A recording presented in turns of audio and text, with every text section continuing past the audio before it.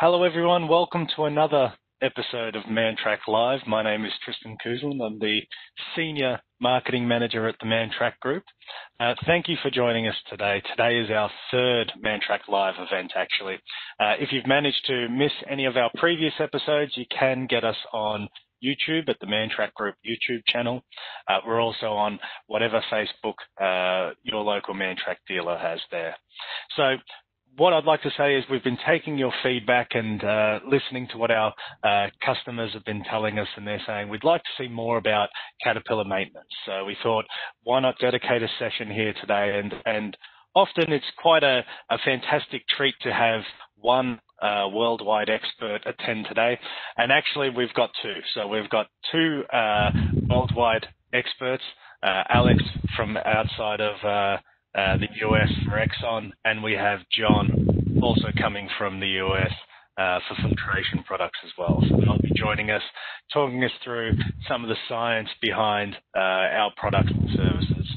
Second to that, we've also will be crossing live to Kumasi in Ghana to see our fluid analysis our facility there. So we will be talking about CAD SOS, fluid analysis, and going through some of the technology or best practice in being able to manage and handle our preventative maintenance. But before we jump into all of that, just a couple of administration points to touch on. So first off, the session is recorded, so we will be recording this. If you do wish to watch it later, we will send you an email of the recording. You can also see it on the Mantrac Group YouTube channel a little bit later on as well. We'll upload it. Now, your devices will be on mute, so we won't be able to hear you, but that's a very important piece when we start talking about how WebEx works. So we most certainly want to take your questions and be able to answer them. We have two experts here. We'll be crossing to our expert in Ghana as well that will be able to facilitate your answers. So please use the Q&A buttons on the right-hand side there and send your questions through. We'll tabulate them. We'll be able to answer some of them as we go, but we'll leave them to the very end so that we have a proper Q&A session right at the end. There is also a chat button there. We'll share some helpful links that you may want to do some further investigation later on. You can also chat to us if you have anything that's on your mind. And finally, and most importantly, is your feedback. So we most certainly take this into account when we create our next Mantrac Live events. Anything that you'd like to see, please fill it in your feedback survey at the very end. Now, there's two surveys that pops up. One is for WebEx. The other is for Mantrac. So you'll see that Mantrac one just there. Please fill that in. We'd love to hear your comments and be able to tailor as we go along. Now, finally, a note on safety. So in the new normal, you may be working from home, you may be working in an office at the moment. We are streaming live across 4 different territories or continents at the moment. So who knows where we are in the world. But please just note that if you are in the office, take some time now with your team to just kind of sit there, talk about where your fire exits are, the emergency numbers and safety procedures of your facility. If you are working from home, there are new considerations. Please ensure that your back posture is correct. You have the appropriate seating to height ratio for your laptop. And of course, if you have any small children like myself, please make sure that they're in a safe area away from any kind of electrical cables or hot drinks. Now, when it comes to the all-important coronavirus, please follow your local government recommendations, not only for the health of yourself and your family, but also your community. So in saying that, let's get right into the presentation. And yes, most certainly we have a lot of expertise on the table. I was just busy making some calculations here, and we've actually got over 100 years Caterpillar and ExxonMobil experience at the table today, which kind of is showing everybody's age a little bit. But we most certainly have Xavier coming from Kumasi. Xavier is our oil lab expert. He'll be guiding us through the importance of taking a sample, what we do, the technology we deploy when we're doing oil fluids and fluid analysis, and then also looking at reports, how we take those insights and turn them into recommendations. Second to that, we've got Alex and Michael coming from ExxonMobil. Alex is that global product expert with over 20 years experience in Exxon. Michael also over 20 years. He's our strategic global accounts in the key regions of the African markets. And of course, we have John McConnell coming live from the US. John is a global market professional for preventative maintenance products specifically. He's been in the filter game for well over 20 years now. Pretty much end-to-end everything we need to know. So if you have any questions for any of our panelists today, please start filling it in on your question bar just on the right-hand side. So, jam-packed agenda most certainly. We'll be crossing live to Kumasi very shortly to begin our journey through oil sampling, but we most certainly will be talking about who Mantrac is, just very briefly for those that may not be aware of us as a Caterpillar dealer across Africa. We'll also be talking straight into the science behind our yellow blood, our cat oil, and what really differentiates us to our competition. We'll go then cross live into the SOS lab, where we'll see some of the technology we deploy. We'll move over to John to talk filters, both air and fluid. We'll move back toward Kumasi to talk about reporting and how we utilize fluid analysis insights to make preventative measures to save all of us on the bottom line. And of course, we'll close off with those questions and answers. So jumping into it, for those that may not be familiar with Mantrac, we are a Caterpillar dealer across 10 territories within Africa. We have a substantial distribution footprint supporting our customers, and this is most certainly important, particularly in the Africa regions, as we continue to see sectors increase heading into 2021 and beyond. Companies will need to partner with someone that can support them with their scalable growth. And Mantrac is most certainly proven to be unequal when it comes to our distribution footprint, our service capability, and the amount of investment we do within our regions. So with over $120 million in parts inventory, we are big on keeping parts on the shelves for our customers. We have over 866 technicians that are all CAT certified trained, all experts in their field. We have a branch footprint which is sizable within West, East, and North Africa. And of course, we have we have substantial capability and technology deployed whenever we start talking about things like component rebuild centers, where we really delve into those big machines, as well as our fluid analysis, our condition monitoring expertise as well. So a bit about that, but what we really want to drive into today is that total cost of ownership. So not looking at just initial pricing, but how do we really generate a reduction in overall owning and operating costs for our fleet out there today. And the one thing that we often say and point to is repairing after failure can be at least 50% more expensive than just doing appropriate preventative maintenance. When we talk about preventative maintenance, we're really talking about that planned maintenance scheduling, plus the technology that allows us to be a little bit more ahead of the game, things like equipment management. And when we start thinking about these kind of things and we see a dollar value next to it, we often say these things of what would you rather? And, we all know that Caterpillar parts can last 50% longer when we use it in conjunction with cat filters or fluids. But then we start thinking, okay, so would you rather replace a hydraulic pump at 6 or 9 years? And when we start doing the cost per year, you start seeing these benefits come through. For our fleet owners, what's the question that we would like to ask? Would you like to have your machine to last for 10 years without any significant major repairs, or 15? And when you start looking at that and multiplying that out across your fleet, that's where you start generating significant reductions in your costs. And then, of course, when it comes to fuel injectors, when we say a 45% increase by just taking care of your injectors, what does that actually mean for our business or our customers out there? Well, it actually means changing out once rather than twice within the lifespan of a particular fleet. And when you start thinking of the way in which Caterpillar equipment is built, it's all built to be rebuilt. So everything works as a system. So, whether you need to increase life or what have you, if you do it in conjunction with the appropriate guidance of the OMM, you can increase the life of that entire system, but then avoid these costly changeouts that may occur when you're going through your life cycle. And of course, one thing that Alex and Michael will really touch on is utilizing cat fluids to be able to increase life. And most certainly, time and time again, we've seen when you utilize cat fluids in conjunction with the appropriate maintenance and fluid analysis, you can double the lifespan of engine life. But of course, where do we start? There is so much when it comes to equipment management and also how we actually deploy the appropriate servicing intervals for our units. And really, we could have touched on all of this, but we'd be here for days.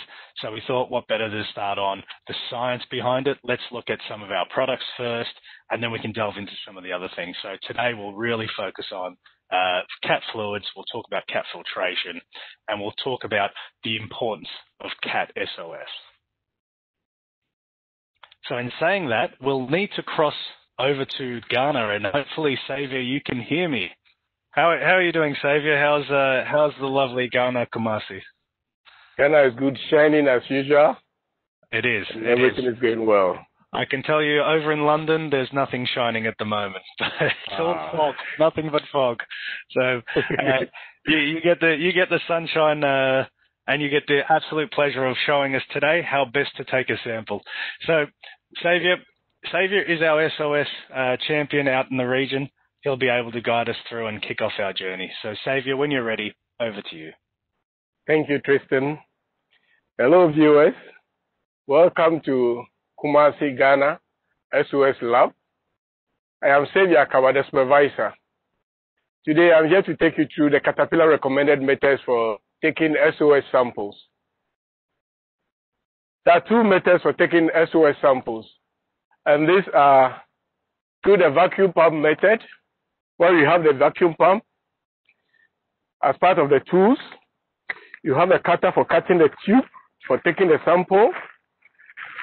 Then always keep your tube in a very dust-free package. Then you have your tube for taking the sample. And of course, the SOS bottle that will be containing the sample.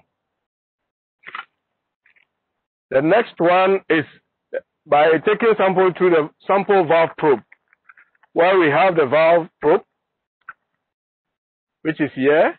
You always have a packaged nicely by Caterpillar, as I'll show you very soon. In this particular package, you have the probe and the bottle, and then the sampling cap screw. We'll be demonstrating all that. And then you have the probe holder. This is supposed to prevent you from getting bent when you are taking sample. The valve probe is for taking sample in pressurized systems such as engine hydraulic and then transmissions. Wherever there is pressure and there are valves, you can use this one to take the sample, the valve probe to take the sample. And wherever you don't have pressurized system, the best way of taking the sample is using, or the recommended way of taking the sample is using the sample vacuum pump and the tube. With that, I'll take you right. I also want to indicate that some normally try to drain the oil. Once it's draining, then they try to fetch it along the line. That is not recommended. It will not give you the right result. So as I go and start the process, please take critical look at what I'm doing, and it will help you. Thank you. First of all, you need to make sure your equipment is washed, if possible. But if you're in the field and it can't be washed, you make sure you clean the surrounding to make sure there's no contamination to be introduced. We always want to make sure that samples we receive are coming from the compartment, but not from the surrounding, so that our report can easily recommend the right action to take with confidence, and it will yield result to you, the equipment owner. So first you clean your surrounding. Make sure you clean the system. Then you untuck. But as this is done, you make sure you wiggle a little bit to make sure any pressure over there will not cause the splash of the oil into your face. Then with your tube and tube cutter and your pump,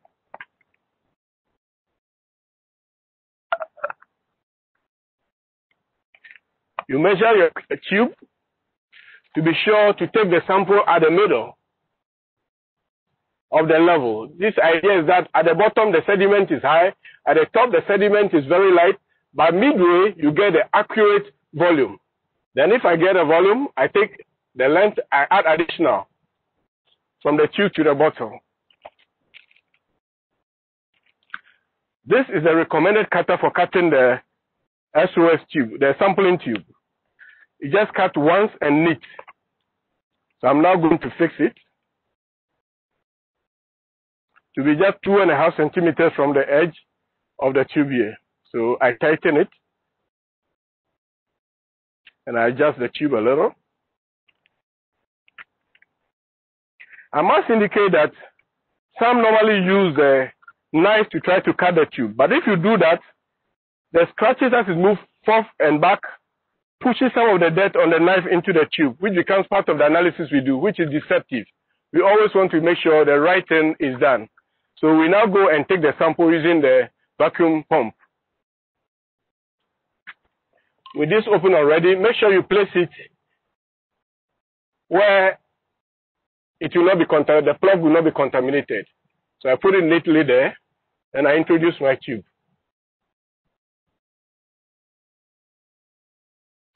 Please make sure the pump is horizontal to the fill line. This is supposed not to get it tilted, because if it's tilted and we start fetching, the pump, the oil will contaminate the pump and might contaminate other samples. So I tighten it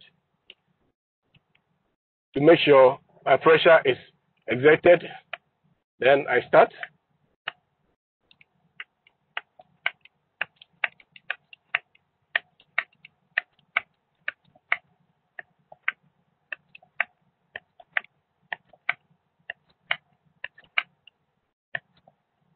There is a fill line on the bottle. So as you get closer to it, you reduce the pressure, and that will cut the flow of the fluid or the oil or the sample you are taking. So I reduce the pressure, then I remove this.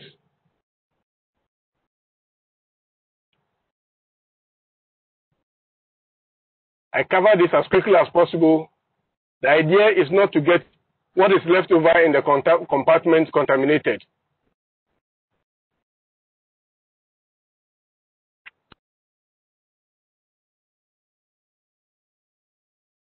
The best is to cut here, to drop the side that is flowing, and instead of removing it out, we will contaminate it to the other end that has some of the fluid attached to it. So you lose it, and then you drop it through the other end. With this, our sample has been taken. I quickly cover it with a cap screw, and our sample from the vacuum pump method is settled. The next is to take the sample using the valve probe. For this, we open the dust cap of the valve. This is the valve probe. We open the dust cap, wipe it neatly with a lint-free rag. If you don't have a good one, you can order it from Caterpillar. Check from your dealership. They'll give you a recommendation for the part number. Then, the initial thing we do is to take a waste sample. It's supposed to clean the sample valve over here. So, I'm going to connect this, and I'll cover it with a sampling cap screw. It gives an opportunity for air pressure to move out when the sample is going in, so that you don't mount unnecessary pressure in the system. Under the normal circumstance, because the pressurized system, the engine should have been on once I take the sample. But because we wanted the sound to be clear, today we will not be taking the sample. We will not be turning the engine on, but just observe critically what I do. So this is the waste bottle for cleaning the system. So first I put it back, And if the engine were on, you would have seen it flowing into the sample bottle. I said just a little close to half, just to clean the valve. Then this is wet oil, so I no longer need it. So I would have discarded this. Then now, this is the full set. It's a package from Caterpillar for taking sample from sample valve. It has all the set in it.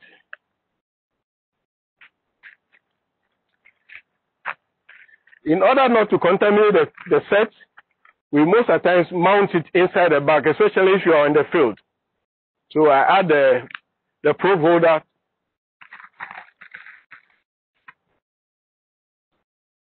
and then the sampling cap screw. So I remove this. I keep it inside the poly bag so that the environment does not contaminate it. Then I quickly mount the valve onto the cap. This is actually the sample that we need for analysis. The first one was just to clean the valve. So I go with the engine on low idle. Maybe they step on it a little bit. Then the fluid will flow into the bottle until you reach the fill line. After that is done, you remove it, close the dust cap as quickly as possible, not to introduce contamination. Then you remove this too. You no longer need, but you need a probe holder. Then you cover it. Quickly, you label the cap.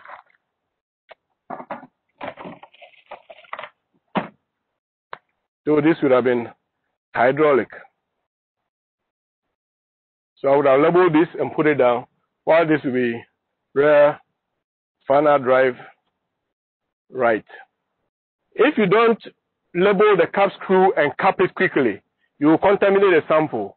And if you don't do so too, you might be taking a lot of samples and you mix them up, you can identify which is which. If it should happen that you are using equipment which is not Caterpillar equipment, because we analyze samples from non-cat equipment as well, and then you are using this stick, please make sure you measure it to the level of the disc stick. Then you mark the tube with a direction showing that this is the side that will be going into the tube. Then you leave an allowance for where to hold. Then you cut with a cutter. Please don't use the knife. With this, you have comfortably done all the analysis, the sample rightly for the right analysis.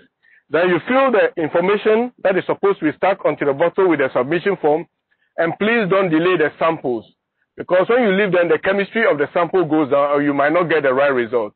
Thank you very much, viewers. Thank you very much, viewers. Thank you very much, Xavier, for that in-depth demo on how exactly we should take a sample. Now, taking the right sample to ensure no contamination is extremely important so that we can get the right recommendations quickly and swiftly back to our customers. So thank you very much for that. So we'll catch up and go back to Xavier in a very short while, where he'll take us through the SOS lab and show us some of the technology we deploy in order to be able to analyze fluids for our customers. Now, of course, there's some 3 critical tests to support your equipment. Now, depending on which territory you are within the Mantrac region, we offer a range.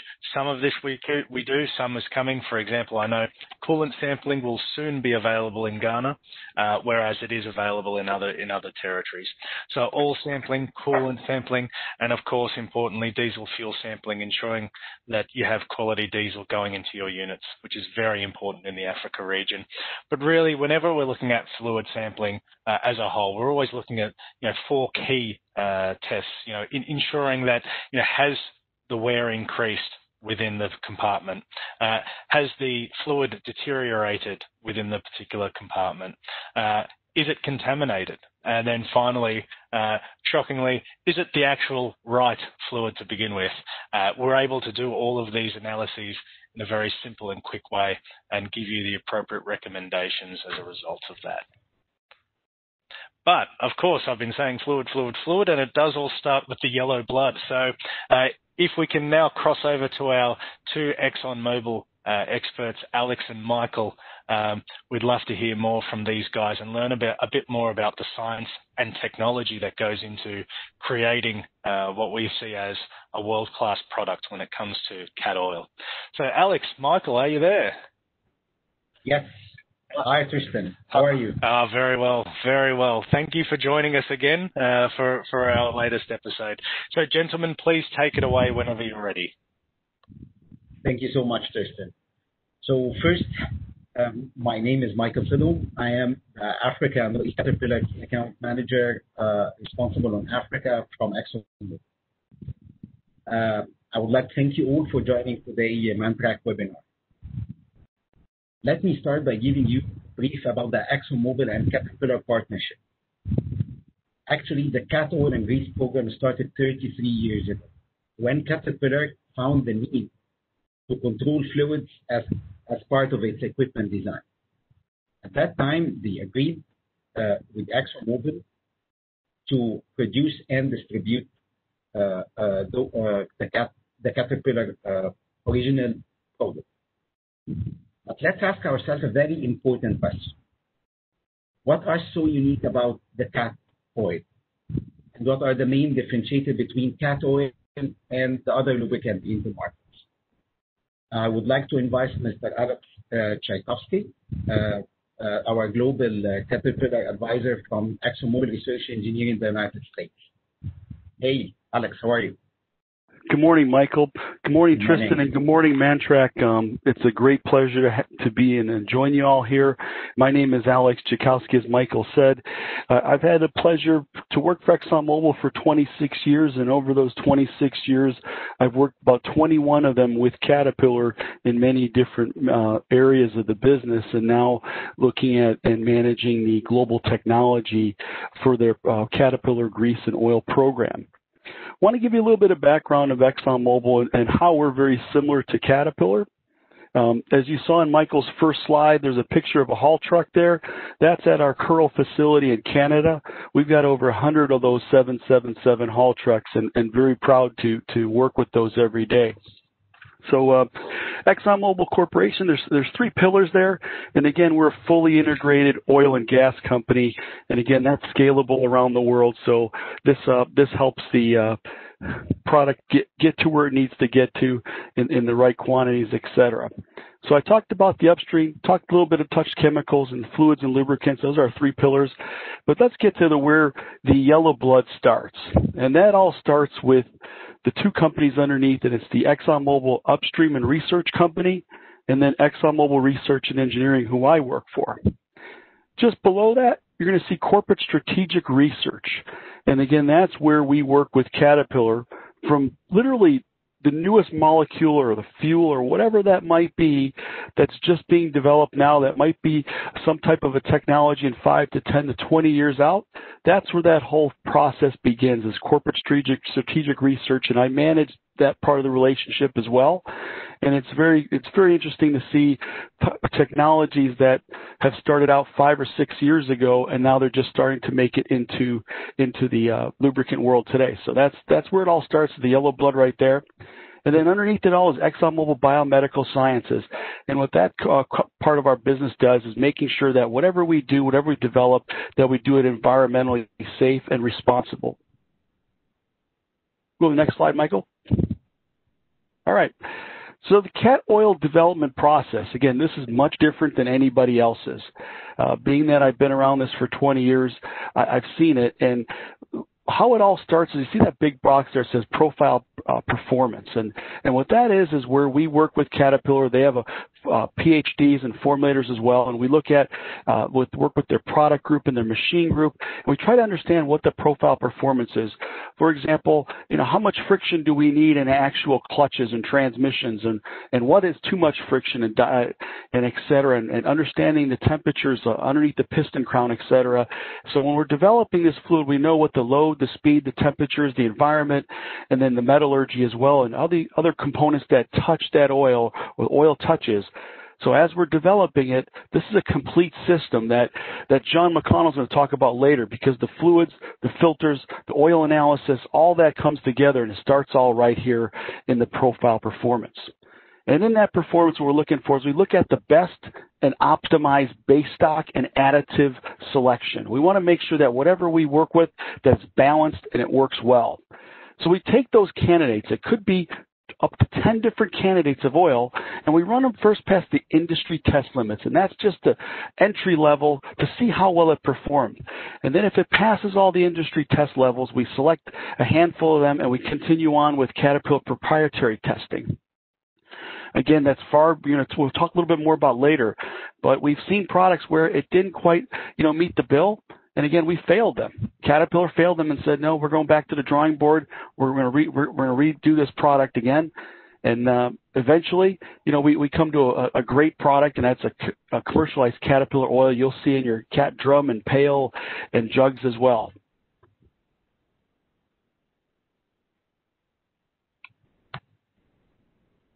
All right, so performance and testing verification. We talked about the process here. Well, the laboratory testing, that's standard. Everybody does that, and you have to do that to enter the game is what we would say. But then you look at rig testing. There's standard rig tests that oil companies and manufacturers send their oils to, and they test it, and then they send their results back. What's unique about Caterpillar is they have an enormous amount of CAT proprietary testing that they do at all their facilities around the world. They have test facilities, they have engineering testing facilities as well, and it's very, very interesting when you get to work with that and see it come full motion. And then there's full-scale component testing, and then some of these other companies do that standard for them. There's some standard testing out there. We'll talk more about that as well, what the differences are. But then there's Caterpillar proprietary testing. Again, another whole level of endurance testing, and that's what really differentiates Caterpillar. And then we look at the final phase there, which is product development advantage, is clearly field demonstration. There isn't any other OEM out there that does as much field demonstration and testing as Caterpillar does. Just to test one engine oil, we could test 10 haul trucks around 10 different places in the world for over 10,000 hours. Take the engine apart and then put it back together and inspect it. So it's a very, very rigorous process. So when we look at this rigorous process, we like to try to always compare ourselves to what the industry is. And a typical industry category you're going to see is what's called API, American Petroleum Institute. And the API changes, and it changes based on emissions might be changed, fuel technologies might be introduced, and then other different types of requirements increased in each oil classification. Sorry about that. My microphone got misplaced. Okay, so I'm back here. So again, as things change, when you look at API, Caterpillar has its own classification. It's called ECF2. And again, what does that mean? We know that Caterpillar equipment is tortures the oil much more than any other product can out there, because we want it to last. We want that total cost of ownership to be incredible experience. So ECF2 is designed to provide additional performance, and you'll see ECF3 as well. But ECF2 is designed to have better and higher levels of dispersant additives. What does that mean? When we're looking at CI4, CI4+, etc., we want to make sure that we don't have any sludge form, and that's why we put higher levels of dispersant additives to neutralize those sludges from forming. We want to take it out with the oil. We look at the higher quality base stocks. Again, the reason why we do that, we're always refining them. We just did that again. We want to prevent oxidation. We want to prevent oil consumption, and as well as soot thickening and wear. Those are all very detrimental to your engine. And then when we use a viscosity modifier, a very shear stable, what does that mean? Over the drain, we want the oil to slowly decrease, slowly dissipate the additives and use them. You don't want a drastic drop because, again, it's tough to measure and it's not good for your equipment. So we want to make sure that whatever we do is very shear stable and provide a big balanced overall picture. As you can see in that picture, a lot of times there's some things that aren't as balanced, but let's go beyond that. Let's go beyond the API categories, because that's what we're targeting toward. Again, Caterpillar tested beyond industry standards. when I look at Caterpillar oils, there's no other company that submits their oils to what I would call this torture test application. It's very hard to formulate oils based on the testing, but that's why we do it, because we want to ensure that however we torture this oil with, doesn't matter the application, this oil will withstand it and go far beyond any standard application. So let's review the 5 additional tests here. Michael, if we could move forward. Yes. Okay, so the first one is Caterpillar ring sticking. It's an AT41, and that's the mapping of the endurance test and how the engine works. It's a 500-hour test. It's a steady state. It's at full load. And this is what we're trying to do, is create the worst deposits, the worst condition for deposits. And when we create deposits, we want to increase control. We want to look at oil consumption control, again, and also are the deposits sticking the rings? Are they creating issues around that area? And we also want to see the used oil condition, see what kind of metals are in there, and understand the metallurgy of it. Then we compare it to the other DEO experiences we've had in the past. Another test we do, this is one of 5, is a truck cycle test. This is a 500-hour test, and also we run it up to 650 hours. And if we're looking at to do some additional research, we'll go beyond that, and we'll talk about the 650 hours here in a little bit. It's a cyclic test. It's at 75% load, and this represents severe on-highway service. Again, most of our equipment plays in the mud. It's severe off-highway, and we're going to talk about that test here. But again, we also want to represent that, that oil also goes in the on-highway sector as well. And we're also looking again at oil consumption control, deposits, ring sticking, and used oil condition.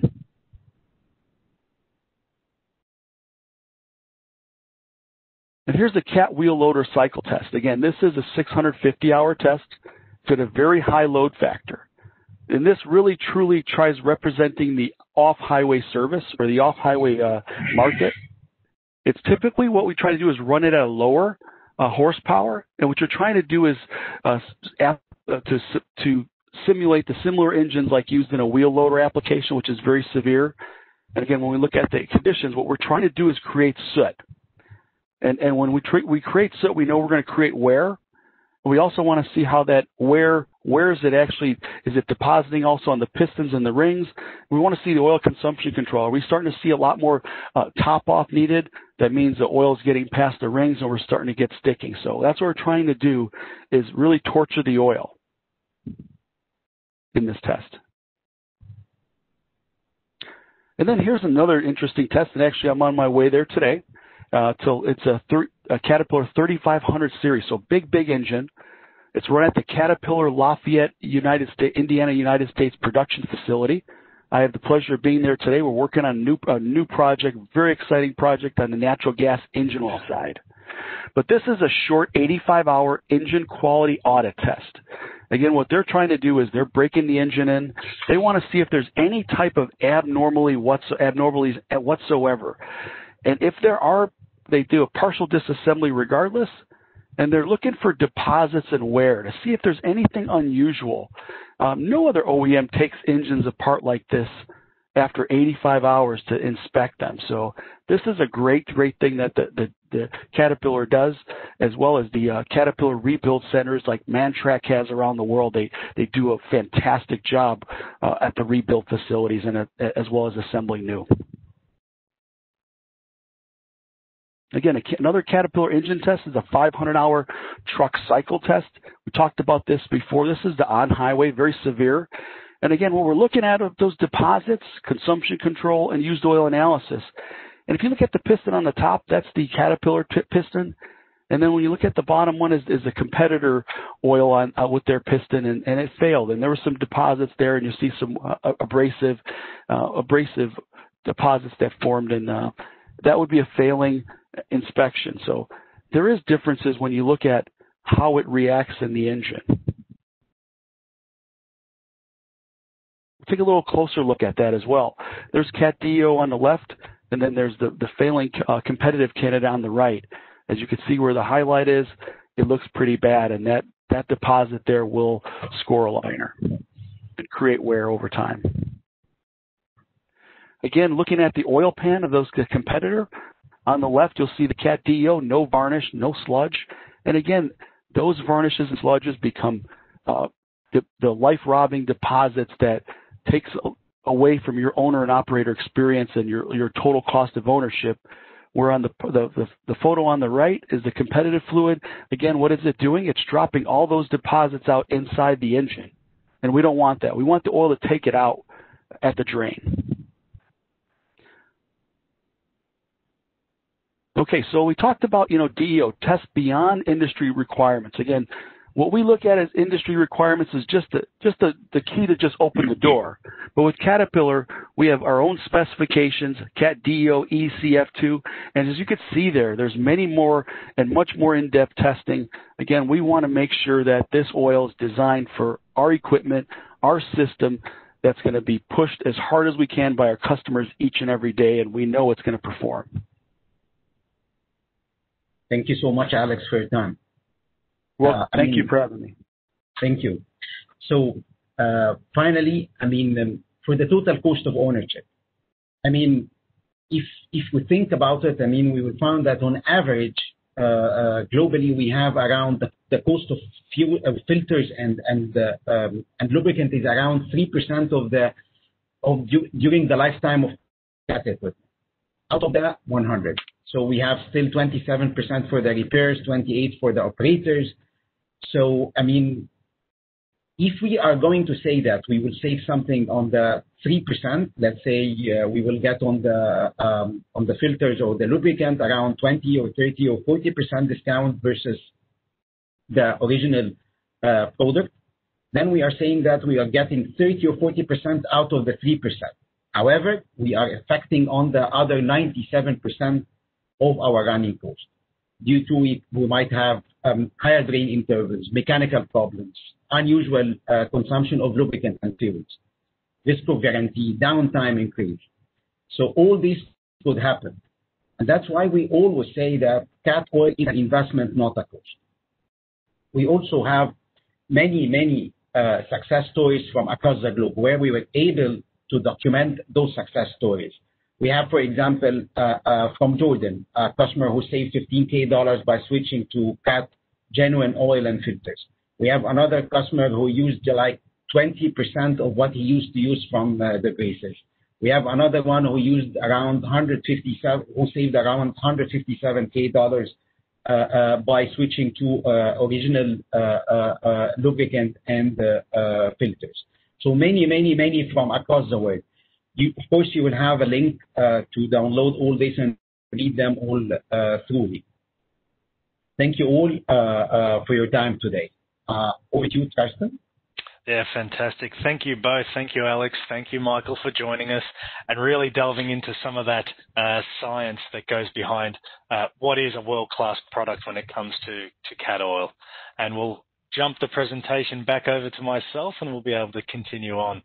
But really what we were highlighting there and really that important bit there of the things like ring sticking tests, truck cycle tests, Cat engine tests, there is a lot more than meets the eye when it comes to the type of testing that we're performing. And look, when it comes to all this sort of stuff, Caterpillar, Exxon, in collaboration, there's been so much work to go into this to ensure that we meet that spec and really raise the bar when it comes to performance. So what we'll do in continuing on is we will transfer over to Xavier if Xavier is around. Let me stop sharing because we're going right back to the Ghana Kumasi facility. We're now in the oil lab with Xavier. Xavier will be running through some of the technology we deploy when it comes to Cat SOS and really what sets us above the rest. So Xavier, when you're ready, highlight some of that gorgeous technology we've got there and show us some of the best practices that you've deployed when it comes to quality management. Take it away, Xavier. Thank you, Tristan. Viewers and all participants, I welcome you back to Kumasi SOS Lab, where we turn the fluid analysis into a report for you for your preventive maintenance and to be able to make precise decisions on your equipment health. SOS service is a proprietary process developed by Caterpillar over 40 years ago to turn fluid from equipment compartments into useful data for preventive maintenance practices. to cut down your costs and manage your equipment successfully. In basic principle, SOS service is just closer to clinical laboratory service for human. But in this case, it's for heavy equipment, where we check the fluid, either coolant or oil from your equipment compartment to give you the yielded report for you to make precise decisions. Samples received in the lab normally comes in this particular package from various customers in each day. When samples are received, we sort them. We sort them first into their customers, and under each customer, we sort them into equipment, and under each equipment for same customer, we sort them under compartments, as you know for your equipments already. After all that is done, we divide them into batches of 30 to make it workable and to make your turnaround time move very fast. There are few items that comes across when you take a sample and you want to make a quick decision because your operator observes some anomaly on equipment that you urgently need to go working, and you send a sample. You have special arrangement with our customers. That such samples, they highlight the cap screw, either with any color or a marker. Then the moment such samples arrive in the lab, we realize that they are actually urgent and we give them priority treatment. After the samples are sorted, we assign them lab numbers. As you can see over here, you see that there are some numbers on the sample bottles. We assign them. These lab numbers become an identification number of the sample throughout the analysis process from equipment to equipment and becomes an ID on the SOS report that you will be receiving. After that is done, we transfer. From the sampling taken or sampling we did, we realize that we filled some forms. One you can see as a sticker on the bottle, and the other, which is a form that is submitted with a sample. Each sample sent to the lab has to come with them. And we transfer the lab number to this particular document and then submit it for registration as my colleague is working over there is doing. After that is done, we check the sample quite vigorous. The idea is to make sure particles or everything in the bottle is evenly distributed before analysis starts and is distributed in such a way that how it stays in the compartment of your equipment during operation so that we can give you a significant, accurate result. After that is shaken, we turn it upside down, which is part of the analysis. We turn it down for about an hour to allow the particles that are larger than we require for the analysis to settle. By this, we inspect the cap screw and we are able to see those particles and make comment and notes on them, which become very important in the interpretation process. After all this is done, we take the portion of it, the first sample or the batch of sample, and we start our analysis. Due to sensitivity of the type to each type of analysis, the first analysis we start with is the wear element analysis. Please come with me as I show you how the sample is prepared for the elemental analysis.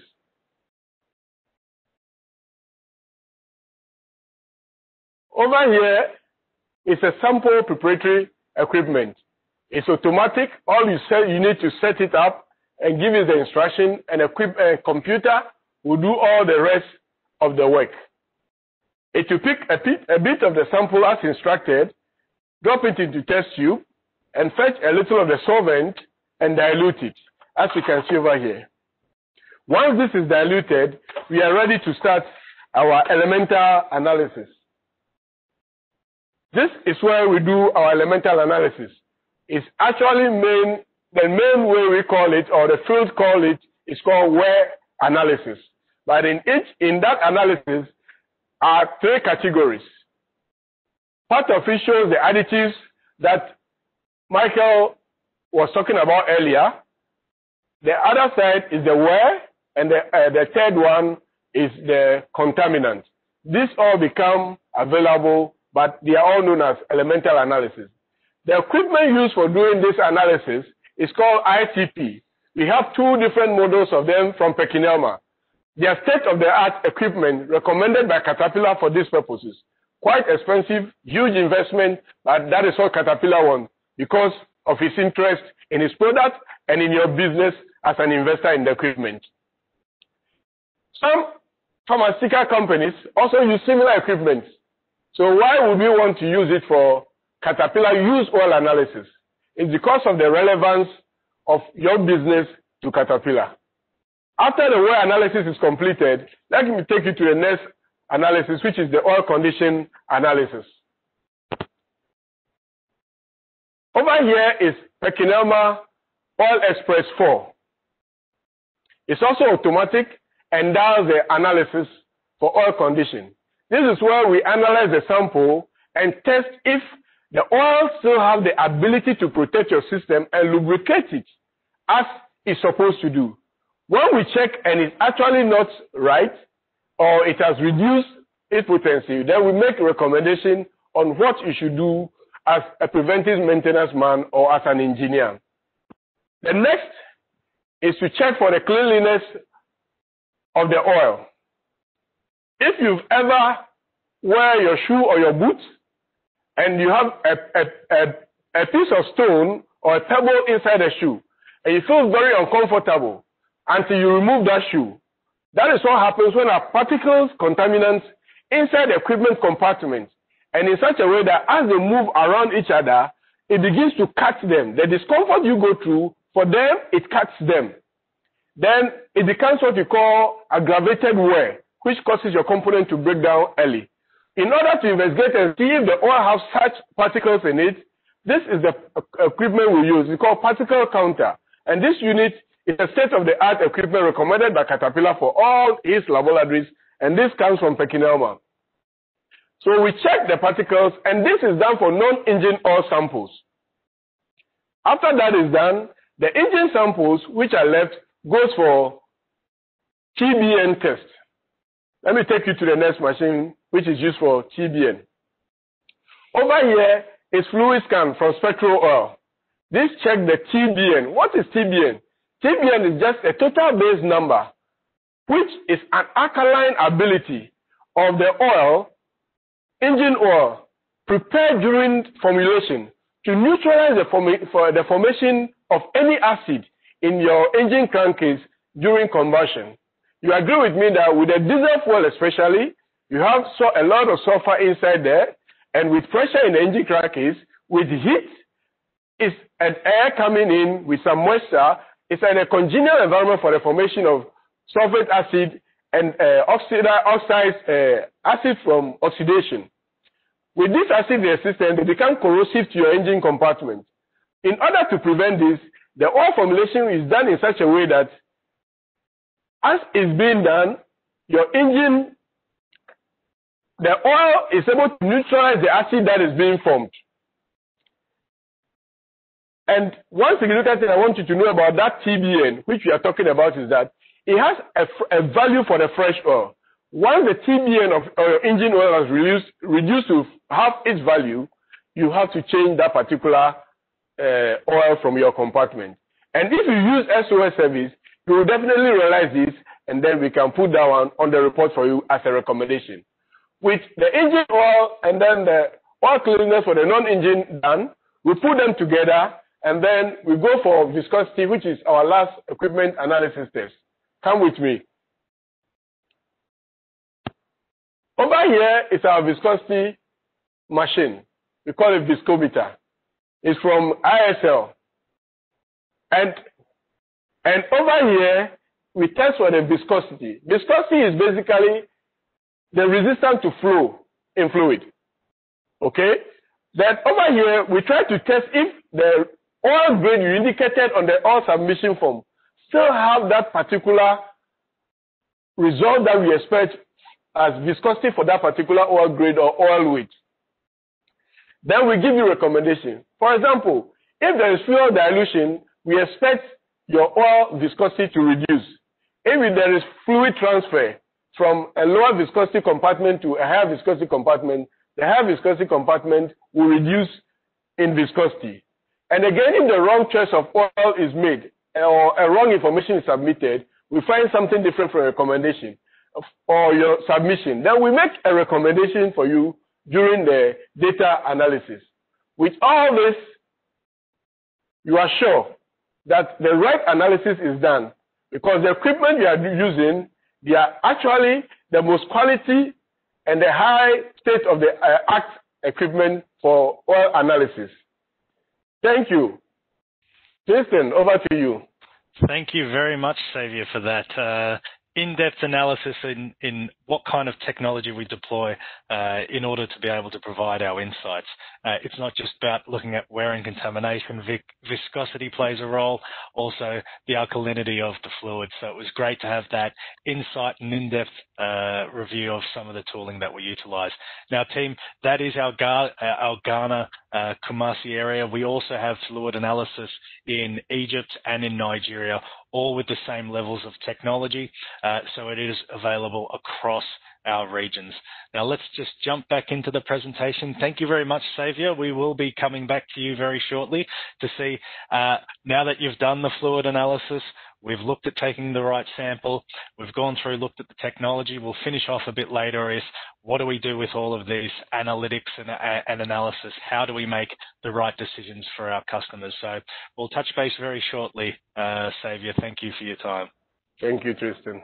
Now, the one thing I did want to touch on, team, is all about what type. I just mentioned that, yes, we have 3 labs and all that kind of capability, but it is correct in saying that all of these are Caterpillar certified labs. So we go through a rigorous process with our OEM Caterpillar to ensure that we have the right practices and standards. We are ISO 9000 certified in quality management to ensure that we've documented all these laboratory processes and we're up there to execute on our promises.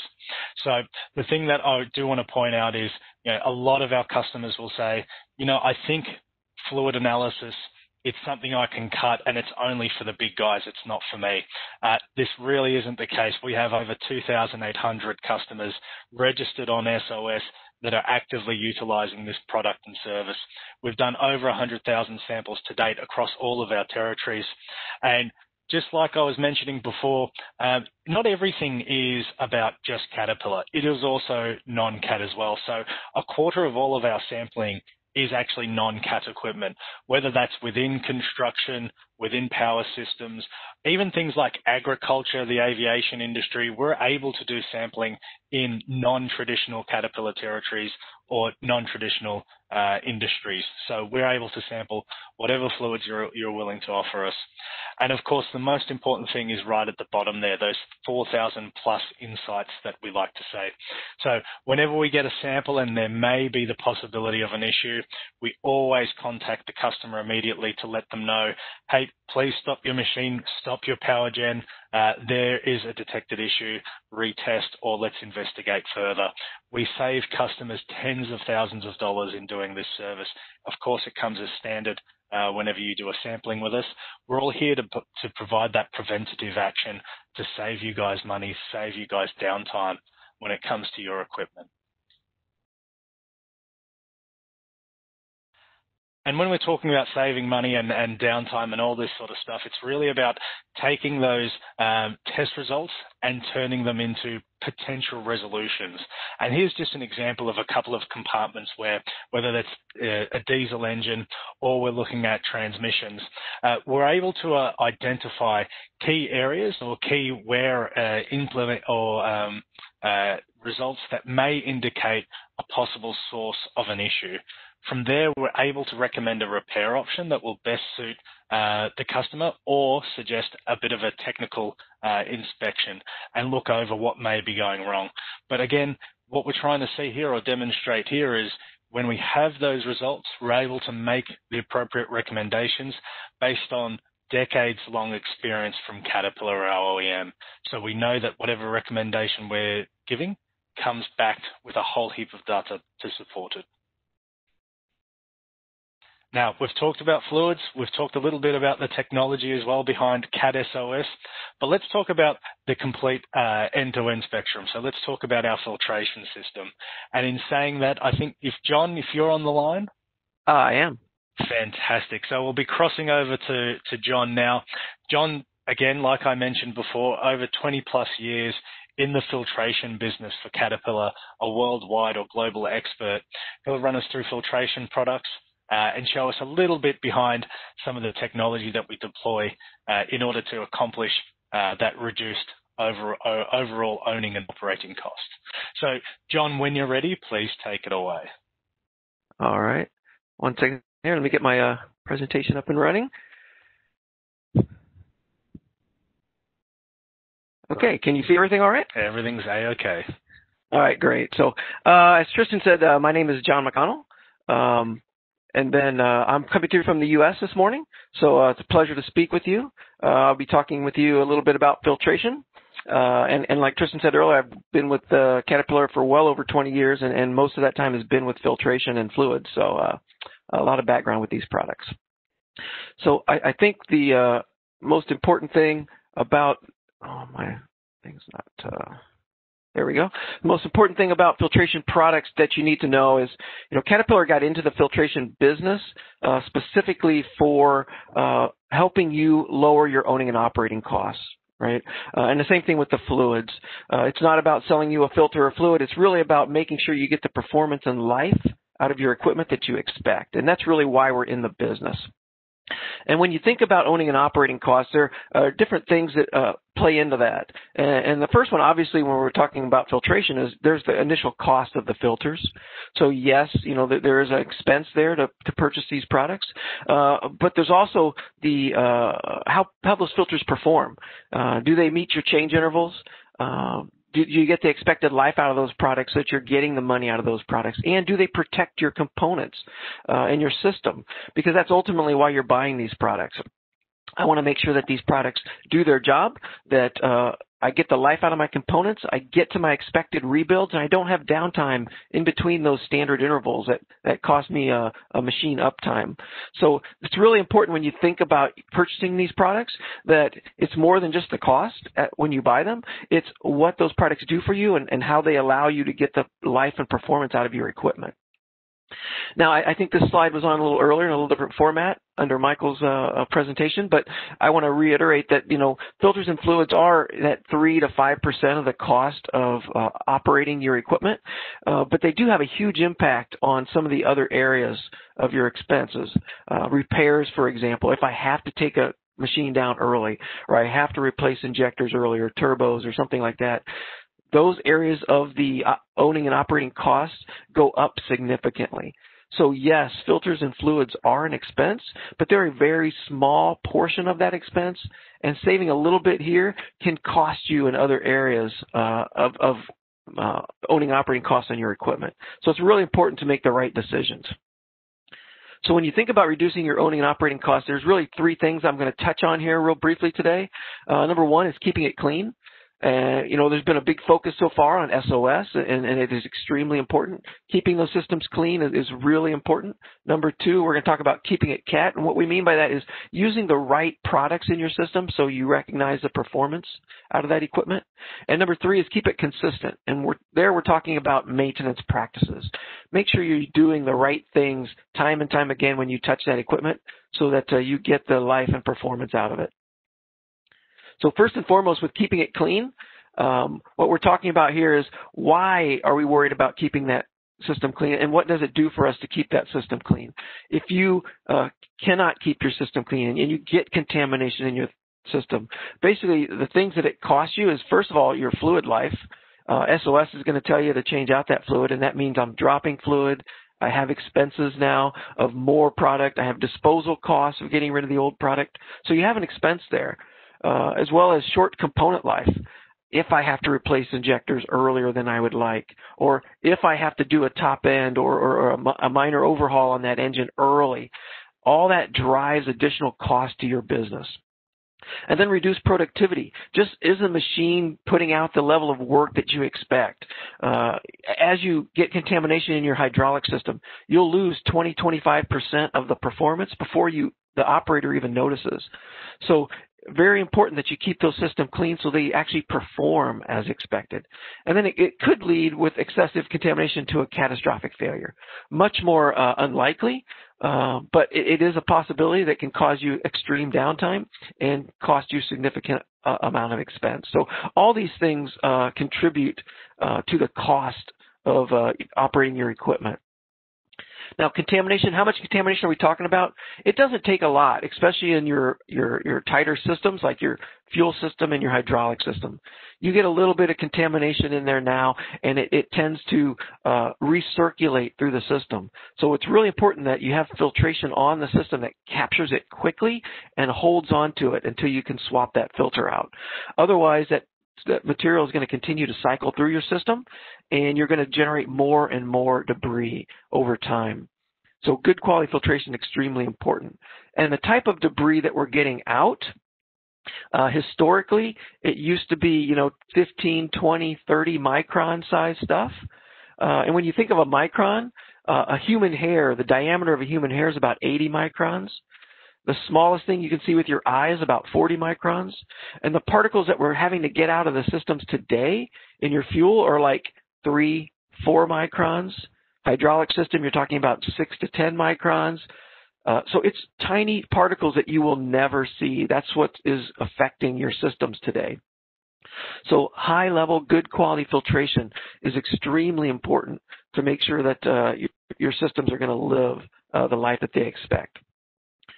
And with that, just your general practices on handling your parts. Keep your parts stored indoors and protected as much as possible.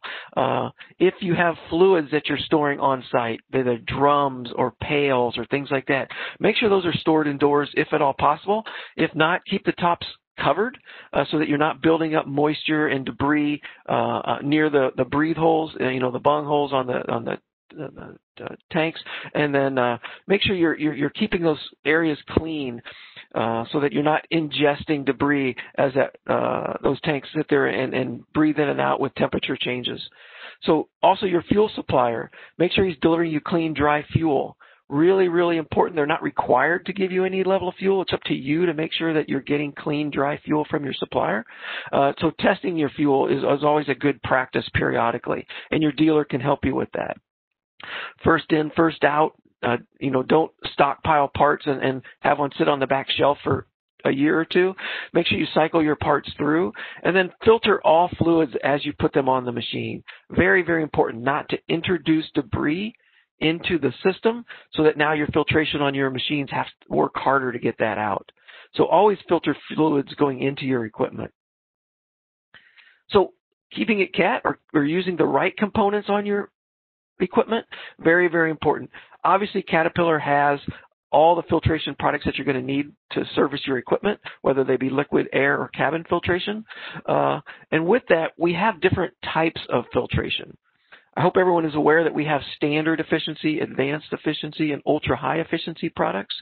All of those products are built to the same standards, so you get the same quality build and the same manufacturing expertise, regardless of which type of product it is. But what you get is you get a product that's focused on a specific size of particles that it's trying to capture. So most of your equipment today, newer equipment, is coming out with at least advanced efficiency products on it. What Caterpillar recommends is that you use advanced efficiency when you service that, or you can move up and use better. You can use ultra-high efficiency. But we don't recommend that you move down to a lower level filter based on what came on your equipment from the factory. That equipment requires a specific level of performance to protect that system. So just be aware of that to make sure you're using, not only that you're using a good quality product as far as brand goes, but that you're using the right level of filtration efficiency so that you're protecting that system. So Caterpillar products, I hope you're all familiar with those. Obviously, there's a lot of special features of the Caterpillar product. The spiral roving and acrylic beading are in there to make sure that the media captures and retains particles during operation. We have a urethane end caps and non-metallic center tube are there for cleanliness. So all of these different features that are on the Caterpillar product are there for a specific reason, and they've been in the Caterpillar products for many, many years. So this is technology that we're very familiar with and that Caterpillar manufactures specifically for our equipment. We don't make products for anyone else, and no one else really makes a product exactly like Caterpillar filtration products in the industry. So these are very unique products that are designed and manufactured exclusively for Caterpillar to protect our equipment so you get the performance out of it. So very important to understand that. And so when you are looking at other products, know the type of products that you're buying and know the quality of those products that you're buying. And we do a lot of industry testing. Tristan mentioned it earlier in the presentation, 45% longer injector life. And that comes from some on-engine studies that we have done over the years, where we actually introduce dirty fuel into the system, and then we measure the performance of the Caterpillar product against the other products in the industry. And we consistently outperform everyone. And a lot of that has to do with the manufacturing of our products, that it is differentiated, it is in specific Caterpillar facilities, and also just the features and benefits. The way the product is put together and designed, it allows us to capture and retain more particles as that filter is used on the equipment, which is very, very important, because when you're on the equipment, it's different than when you're on a test bench as far as performance goes. So yes, you get longer life out of the Caterpillar products and you get better performance that protects those components, which means overall your owning and operating cost is greatly reduced. So when you look at the CAT compared to competition, yes, you're probably going to pay a little more for CAT filters right out of the box because we are a premium product. But as you get more life out of those components, your cost per hour and your overall owning and operating costs drop significantly. So it is a great cost saver for you to use the right products that are designed for the CAT system. And we can see that when we look at what the competitors do. Everybody makes a very similar product. When you talk about their testing in the lab, the performance looks very similar, but it's only when you get it on the equipment that you see a difference. And that really comes down to when a filter's on the piece of equipment, it's affected by pulsations, heat, vibration, all those other things that come into play in operation that aren't in a lab test, which is why you see so much difference between the performance of the CAT product on engine versus in a laboratory. So really important that there's a lot of engineering and design work behind the CAT products that make them optimized for the Caterpillar equipment. And that really goes for the air filters as well. When you move over to the air side, there is a little bit of difference. We have standard efficiency and ultra high efficiency products, but air filters are really designed to get more efficient over time as you use them. So you put a brand new air filter on, there's going to be some material actually getting through that to your engine until that filter builds up a dust cake and gets to its maximum efficiency level. Now, Caterpillar does have an option to use an ultra high efficiency, which has a very fine media fiber on the outside. So that allows that dust cake to build up very, very quickly, which means I'm getting to my maximum efficiency much more quickly. And I surface load parts so I can get rid of those parts as the machine's in operation. It sheds parts to the bottom of the can and ejects them out through the little evacuator valve, that little rubber boot on the bottom of your air filter housing. So those things take place, so I get better performance as far as life and capturing the right particles and the amount of time that I can get out of that filter when it's in service on my equipment. So air filters, extremely important. We've done a lot of testing there as well. Air filters are very, very dependent on application and environment for how long they're going to last and whether you can get a significant amount of hours out of them. But what we've seen with the CAT UHE product is you do get much longer life out of those products and you get better protection of your components because we retain and capture more of those particles and don't allow them to get into the engine air intake system. So again, just like with the liquid filters, as you look at those, yes, the CAT air filters will be slightly more expensive, but you will get more and better performance out of them, which lowers your overall owning and operating cost. Now, with air filters, a little bit to remember on there is Caterpillar does recommend that you change off of restriction and not change off of hours, but we know a lot of people will change off of a specific hour basis.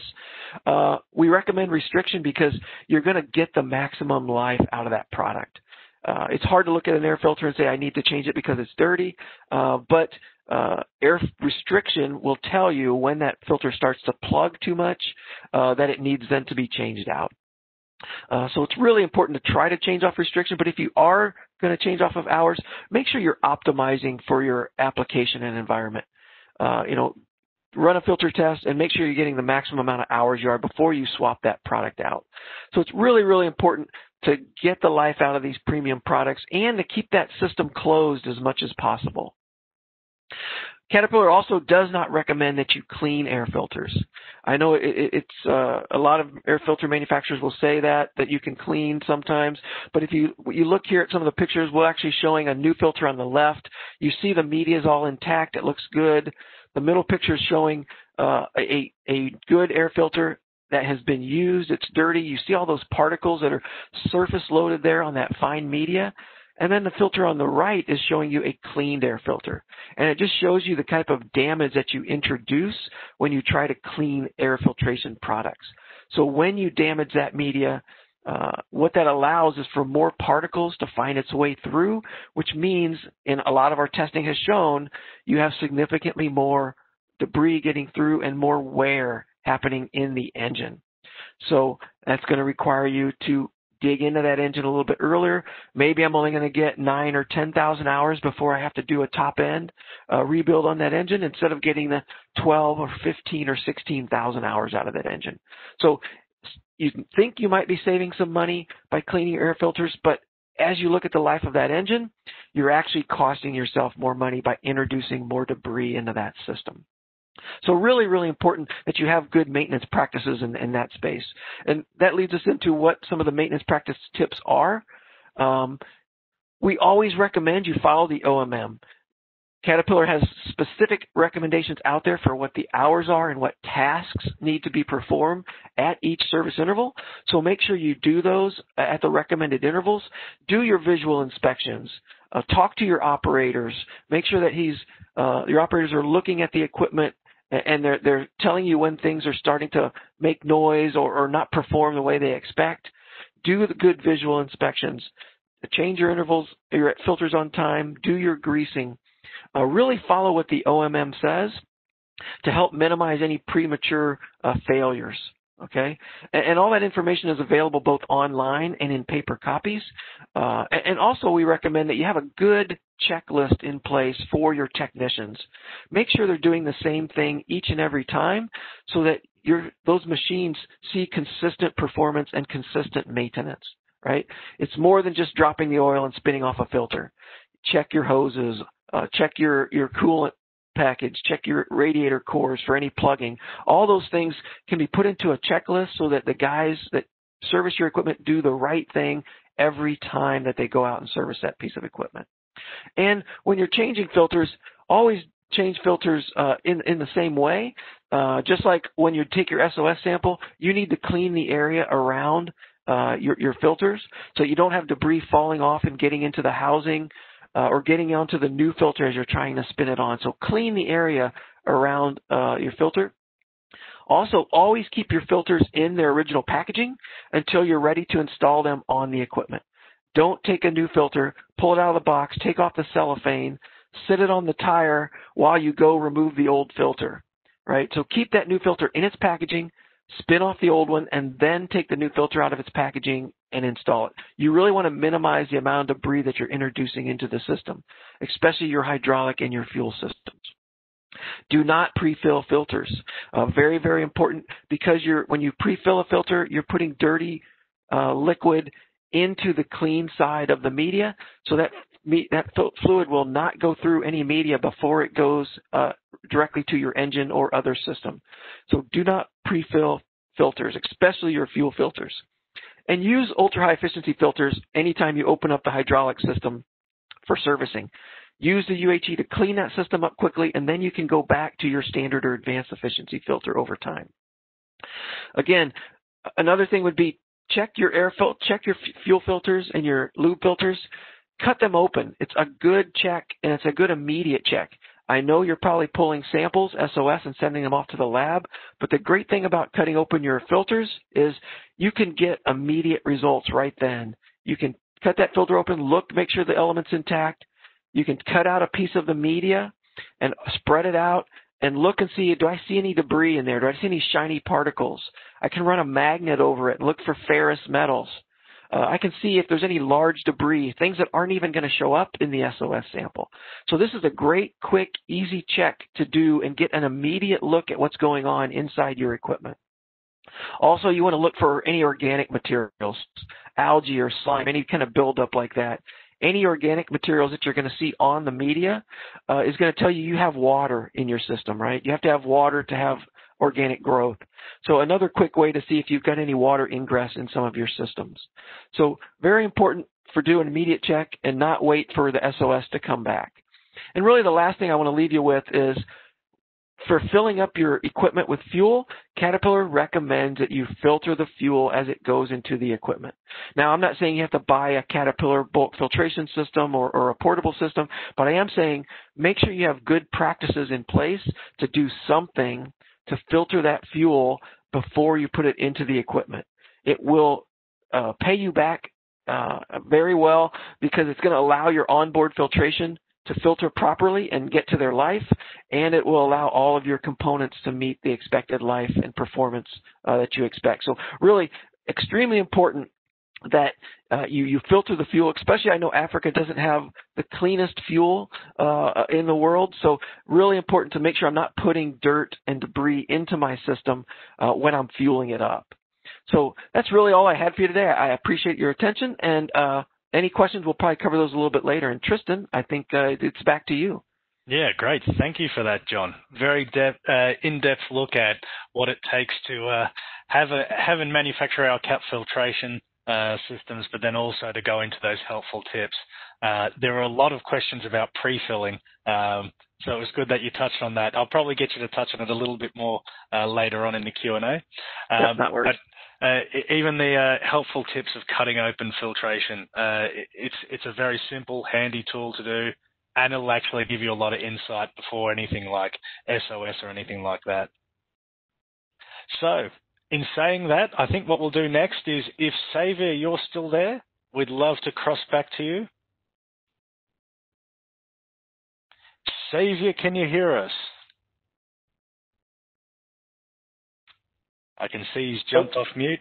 So what Xavier will be doing next for us is going through, now that we've gone through a bit of a journey in terms of sampling technology, Xavier's actually going to be showing us just what we do with those reports, analyses, and how we can make recommendations, or how you yourselves can look through with my.cat.com and see how to make the best recommendations for your machines.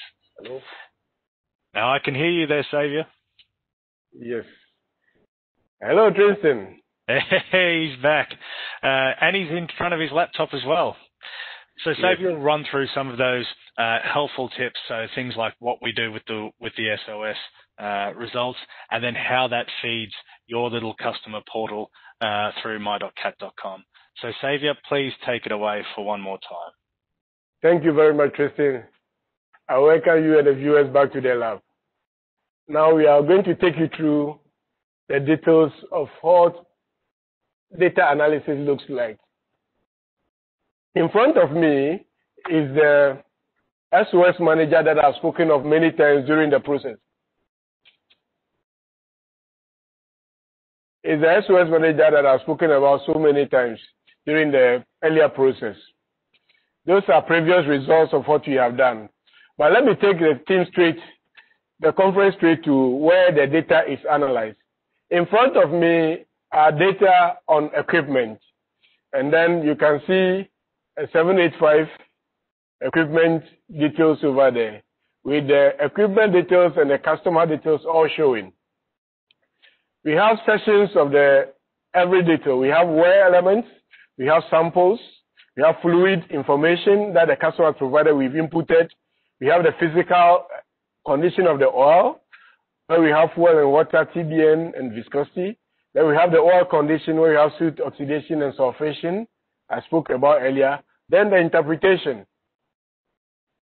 Inside the wear element, we have the categories where you have the calcium and all those stuff being oil additives. They tell you the quality of the oil you are using. And then we have the other details. After the analyst or the interpreter take a look at all this, he therefore translate them into a meaningful understanding to the customer or the PM team of the customer. There are some unique qualities that I want to talk about SOS Manager, which Caterpillar has provided, which are comparable to nothing so far.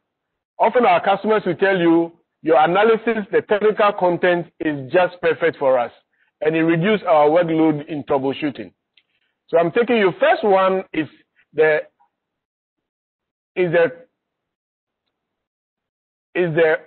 wear table that Caterpillar has provided. This has been studied over ages of the history of Caterpillar equipment, and it tells you the limits to which every wear element goes, or every debt component goes, that it should be considered of concern, slightly of concern, or really of concern.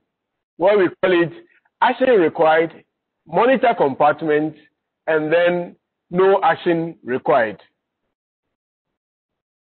Again, there is also a reference data for the oil condition where we have limits, as you can see on my screen. This is a huge document. I have to take this portion from it from Caterpillar that the interpreter uses. You see all the oil condition and their details, even coolant and all those stuff, as we see on the table, on the screen. You can see water contaminants and their percentage and what it matters to us. You can see transmission and other compartments and their upper and lower limits. You can see even specific treatment to specific equipment engine models in the C criteria, the C series engine criteria. And then the one for the gas oil parameters as well. So the interpreter have these details available in addition to the wear limits, which you call wear table. The next one is the machine profile. The machine profile gives the interpreter the ability to tell the engineer or the equipment preventive team exactly which element that comes and the compartment is coming from. For example, if you see in front of me, you see this is an engine for this criteria of equipment. And then if you look at the recommendation and the iron, as you can see there, you see what and which compartment or parts they are coming from. The same happens if you have other compartments on the same equipment model like transmission. You see iron and what is happening. So the moment we see the wear level, the interpreter knows exactly what decision or what recommendation to give the customer.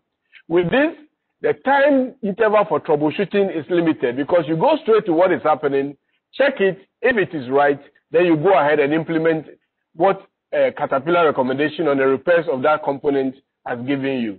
And in this lab, we have 4 qualified CAT certified interpreters in Ghana here. And I know this is the same across the Mantrac sub-region in Nigeria and Egypt. So after the interpretation has been done, we've seen all the data. We do the interpretation, as you can see in the column, in the typing column over there. It is explained. Then the recommendation is added. Say, please continue scheduled sampling. Then down below, or at the bottom there, we have what you call sample overall evaluation. By this, we assign recommendation, another recommendation will become color-coded on the report that the customer will see. The first over there we say no action required, as I spoke about earlier. It means equipment is all right and you can continue your operation. The next is monitor compartment. Over there is a slight concern that you have to keep monitoring or there is some small changes you have to make. Possibly sometimes even the operation, the mode of operation. The next one is action required. At that level, there is need for a major investigation into the recommendation that has been made. And then you take the necessary action. Below it is no comment. And I always tell our customers that once you see no comment, it means your report, the analyst or the interpreter is not confident in the result that he has gotten. And because he can't just say you anything, he tell you no comment. That means that you should take a sample under supervision for analysis. After all this is done, the data is saved, interpretation is completed, the data is saved, and then it goes straight into the customer's email. it's also distributed so that it goes to the customer's email. In the customer's email, this is the picture you see. You receive the mails in this succession with all the details. It indicates whether action required or not. It says no action required, as you can see here.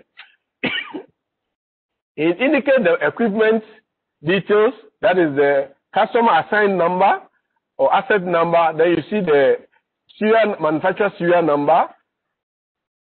With this, there's another one you can see here shows monitor compartment, and there are others that shows action required.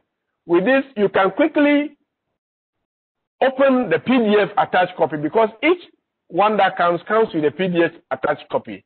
So if you should open the PDF attached copy, you can see the details and print it out of there straight, or you can action the recommendation. But again, CAT gives the customers a platform where they can go and make a detailed equipment monitoring decision. And this is called MCC in brief, or my.cat.com. And if you are a customer and you don't have access to this and you are enjoying the SOS service, please contact your local dealership, especially within the Mantrac zone. You contact us in any of our Mantrac territories, and they will give you access account to access your report. So let me quickly take you to my.cat.com for us to take a look at what happens over there. When you have the access and you open the page, this is what you see. As a customer, you see all the details. If I were equipment health, subscription summary, if I were a customer and I have the details, you will see a lot of details displayed over here right now with various alert levels telling you that something, either there is a fault that you have to go and attend onto on your equipment. Again, if you want to buy parts, there are a lot of quick links, as you can see below there, that directs you to where you should go and what it can help you to do. If you want to buy parts, you enter the buy parts, it takes you straight there. You identify your parts or your part number, and then you make your request for a quotation, then you do your buying. One other one I want to indicate is the vision link. Are you concerned about alert level coming and even your operator doesn't know or your operator doesn't alert you? Are you concerned about where your equipment is operating? I remember John was talking about productive hours of the equipment with respect to contamination. Are you concerned to know whether equipment is in operation yet the productive hours is not high? Are you concerned about your fuel level? Then Vision Link is the right tool for you. But right now, I'll take you straight to the SOS application, which is the paramount issue for our SOS report analysis. So I click on this.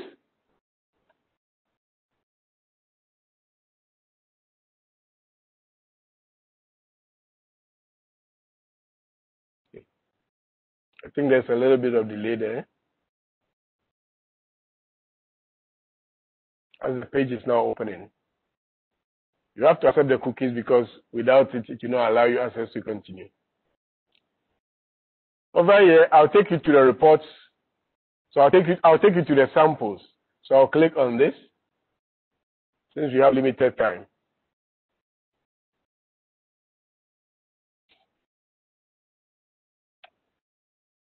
Okay. As the page is opening, I want to take you to the overall evaluations that we discussed in the SOS Manager, which the interpreter assigned to your report. You can see this is the outlook. We have the no action required checked in green. Then you have monitor compartment on a yellow background with an injunction sign. Then you have action required with a red in a red triangle. Then we have agent sample or action required samples that you have to attend to immediately.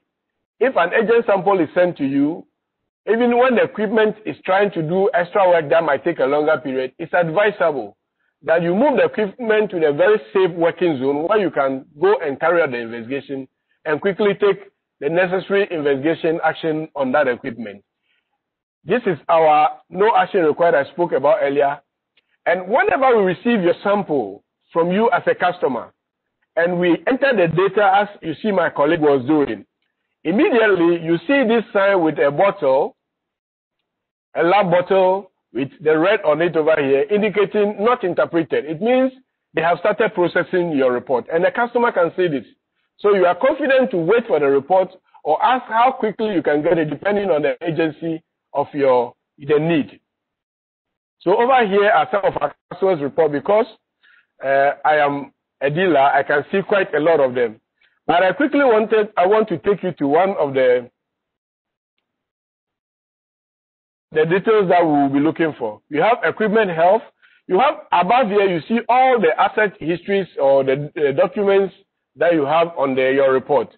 And you can decide to filter it more to suit the criteria you are looking for.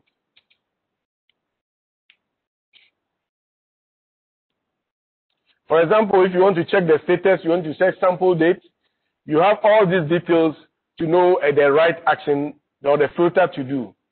And this will help you to get your own criteria. If you are working for something very specific, the need is to click on the filter. And then on the add filter, you check what exactly you want. The very details you have in the filter there are here, but this helps you to choose one particular equipment or a criteria that meets your need at that moment. For example, over here, I'll choose asset ID, and then I'll enter for one particular asset that will help us get the details of what we want. You click OK, and then you apply. As this is open, I also want to indicate that there is a help sheet on that page you click on, which can tell you how to navigate your way around and get the details of what you want from the MCC or on the report displayed page.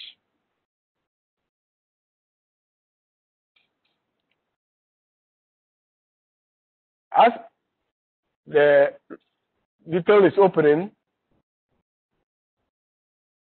I want to take you to one particular report that is of use to us. Let me take you here. We spoke about lab numbers that we assigned to the sample. One of them is, some of them are what are displayed over here. So we're going to click on one of such reports and we'll see the details on. When you click on the report, the sample number, which becomes your report ID, you have all the details on your equipment, compartment, and sample information displayed over here. If you feel there is need to do editing or something is not correct, you can contact us, or we'll also show you how to do it on your own. Down there is a display of results. During interpretation, the interpreter, as you can see a lot of results that you can even see as a customer. The build-up of results in this particular order, as you can see here with the cursor, is called trending. And the idea for trending is that where the work table cannot apply, use the trend to determine the behavior of that particular equipment compartment in that particular locality or that climate. For example, if let's say you are working in an environment like an iron ore, and a little dirt in your compartment also give an extra ppm or measure or concentration of iron. But when you are using trending, you are able to figure this out and to be able to eliminate all the excesses and give the right interpretation. Again, there are a lot of activities you can do. If you want to print the PDF for maybe your technicians or the engineers to go and act on, you click on the PDF icon. Maybe you want to plot a graph and do certain analysis on equipment. Maybe you are buying an equipment, they give you access to the table. So you click on the graph, it opens for you, then you have the page to decide what exactly to select. For example, maybe I want to select wear reading as against dirt. So I choose my possible wear elements. I have copper, iron, lead, and then I pick chrome. Then what are the things that contribute to dirt? We have aluminium, then we have silicon being major contributors as signs of dirt contamination. As I'm plotting, it's so quick and it's very worker friendly. You can already see the graph that has already plotted. So the graph is plotted there for you to be able to view. And then you can make decision on the progress of improvement of your equipment compartment or not. With this and many other more, you are able to apply it as quickly as possible. to decide what exactly to get from the MCC. I must indicate that there have been various recent occurrences of success stories, but one particular one was from an underground equipment where we have interpreted, you can see the trend of results showing red, and after the third one, the customer decided to investigate and not just change oil, to investigate what actually is causing the red indication or action required or urgent required that we have been submitting. And on investigation, you can see this is the final drive of that particular underground loader, and you can see the crack around the carrier of that final drive. Can you just imagine what would have happened if this underground loader has got broken down on a steep slope under at the underground? The trouble is to take them to move it to a level ground to work on it. The labor hours is to take for the mechanics, the operator being idle, and the productive cost. If it had been blocking a strategic operational cost, you would have imagined what would have happened. But with the help of SOS service, as Caterpillar has designed it to serve the customer better, you can see the exact result that it has yielded. The equipment was moved uphill and was taken out of the pit, worked on as quickly as possible, and returned to job. And the benefits are phenomenal, as I'm going to discuss with you. The first one is to predict breakdown. As the picture we have shown to you and the SOS report has shown, then it tells you to also schedule the repairs. Because with this already in mind, you know which parts you need to do the repairs, and you order them in time, then you are able to do it well. With that, it means that you cut down the downtime for repairs. Because the machine wouldn't break down before you investigate and realize it and go for the spare parts. But with the SOS report, you know the spare parts you will need. So you make preparation for it, and the downtime for the repair or the restoration of that equipment to operation is cut very short. By this, it helps you to manage equipment. You know the condition of which equipment to set far away or closer during your operation, so that if this one cannot be trusted because of SOS as recommended, and you can even see from the malfunctioning movement of the operation, you can decide which equipment in your fleet to use at where and at what time. Then with all this, you can also help you to be able to plan your spares inventory, which spares to keep and which spares to only wait on when the need comes. Then it also reduces the cost of operation, managing your equipment, because making decisions becomes very accurate and very possible. The next is it reduces the workload. You know which exact assignment to assign to which mechanic. Since most of our mechanics nowadays have special abilities in certain areas. Maybe someone is very good at transmission, whilst others are good at maybe the engine. Then you assign them very well, then the workload is reduced. The one important one to people who are buying machine or renting machine is to ask for the history of SOS reports over the time. It helps you to identify which equipment to rent, and that when you rent it, it will not go and break down during the operation and make you lose your contract. And it also helps you to know which equipment or used equipment to buy, because once it has been used before, you don't know what is happening inside that machine. But with the history of SOS reports, and if they give you access to MCC and you're able to plot the graph, you can know the life of that equipment and whether it has reached a repair stage or not.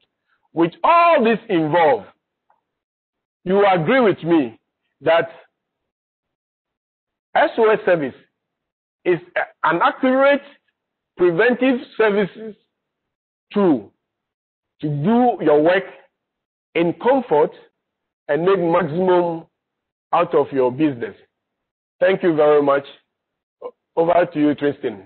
Xavier, I most certainly agree with you. It most certainly assists in that preventative maintenance, and what you've kind of highlighted today and shown us really takes us through that whole journey of how our customers can save on their total repair costs. Thank you very much for your time, very in-depth. For those that are interested, we have had some questions about my.cat.com. So just like what Xavier said, please contact your local dealer. We are able to get you online free of charge and get your fleet in there so you can start seeing insights immediately. So please feel free to contact your local dealer for that. Xavier, thank you very much. And we'll talk to you during the Q&A session. Very insightful. Thank you very much. But now let's return to the presentation just before we close. So the way in which kind of we or within Mantrac like to bundle this up when we're talking parts or services or even equipment management like Mantrac SOS is through something that we call a CVA. Now, traditionally, we used to call this, you may be familiar with the CSA, the Customer Support Agreement, or sometimes Customer Service Agreement. So these are service contracts that we actually tailor-made for our customers in the future so that everyone can benefit from the equipment management that we've spoken about today, but also getting those genuine parts when you need them. So a CVA is really all about flexibility. It's about having that complete package for equipment management. Now, what we've been doing within Mantrac is gaining this understanding that our customers want super flexibility, not only from a service perspective, but also from a financial cash flow perspective as well. So what we have here are tiered services and service offerings that we support both CAT and non-CAT equipment with. So from the left-hand side all the way through to the right, you can see that we start from basic all the way to TM&R. So really basic is about those people out there that have their own service capabilities, but really only just want, the parts on the shelf, the recommended PM parts provided, and also that insight from things like CAT SOS and that technology. So you can get a package tailored just for you guys, so your service guys can go ahead and fit what's required when it's required. For our service contracts, we still offer them. Of course, they're our more traditional CSA style things. So that's your parts and service and labor included there. So that's where you'll get a Mantrac Caterpillar certified technician out there to do all the PMs, maintenance, potential repairs, and we can tailor that to suit your needs. Again, we put everything in terms of health, operations, all that sort of stuff, connectivity, and more certainly, with every service completion, you get a CAT inspection to ensure that everything's done as per the recommended OMM. And of course, for those high production customers of ours, whether that's in electric power or in quarries or in mining, we do have the total maintenance and repair contract. This is more of a cost per hour, utilizing more advanced condition monitoring techniques like CAT ECA, Equipment Care Advisor. So that's a predictive tool that we utilize from our technology suite. And also it's really about driving the highest uptime while providing the lowest owning and operating costs, utilizing technology and our equipment know-how. Now, that's just from a service perspective in terms of flexibility. On the other side, we have the financial flexibility. Now, this is really when a CVA comes into its own. So having these service contracts dovetailed in with new flexible payment options means that you can maximize your profitability without having to have that expensive upfront payment that can sometimes come with buying genuine parts and service. So now we're trying to really mitigate that potential cash flow issue by providing different payment methods. So you can pay as you go, cancel any time as you wish, or you can pay by the hour. Utilizing our telematics suite Vision Link, we're able to monitor your equipment and you can pay as your hourly interval comes up in a very easy monthly invoice. Of course, all those invoices will be shown through whatever customer portal that you utilize as well. And of course, for those that have perhaps some cash flow within the budget, there's always the continuation of pay up front where you do get some significant savings. Of course, all of our CVA structures, they come free with Product Link installed. Of course, you get 1 year subscription. Everything comes with a TA1 inspection as standard. So that's just an additional benefit for peace of mind. We'll have a technician or a sales professional come out, perform a TA1 for your particular fleet. And of course, we do now offer parts shipped direct to your door. So no longer do you need to come and pick them up.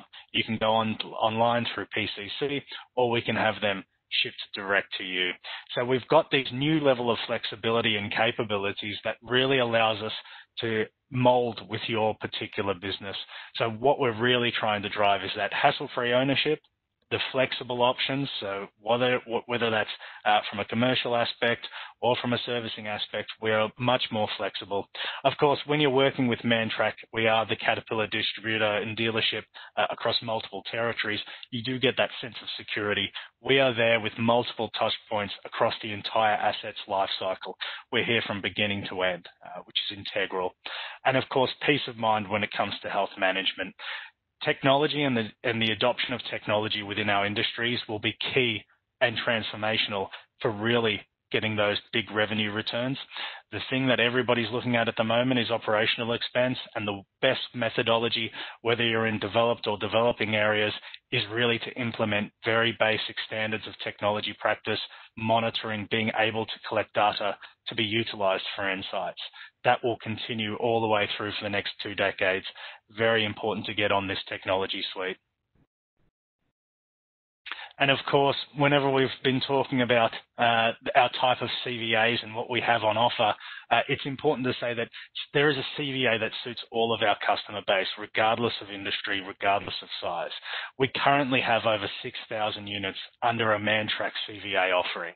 So it means we're able to fit with our customers a lot more, and we're able to provide a service that is unique to your value proposition. And of course, most importantly, we keep talking about that predictive measures, and just over the number of years, we've managed to do a total of over plus 140,000 total red alerts generated. So that means we're able to contact our customers on time every time and say, hey guys, there's something wrong, let's help, let's troubleshoot before we get to some kind of catastrophic failure. Again, saving our customers, just another value add when it comes to a CVA. Okay, it's Q&A time, so now it's time to solve your challenges. Now, we have our experts on the line. We are able to take questions, so keep them coming through, and we'll be able to send them on to all of our different experts. Like I said, on the right-hand side is the Q&A buttons there, so just send your questions through, and we'll be able to submit them through to our 4 guys. Now, let's kick off. I'll just go through my handy-dandy notebook and see what we have here.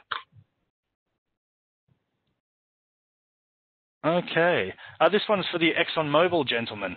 So gents from Exxon, so there was a question here, why can't we just buy ExxonMobil oil?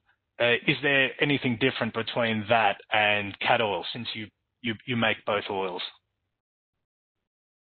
Thank you, Karsten. So very good question indeed. There is a big difference between both products, and ExxonMobil, as we said during our presentation, is blending the product and under the copyrights of Caterpillar.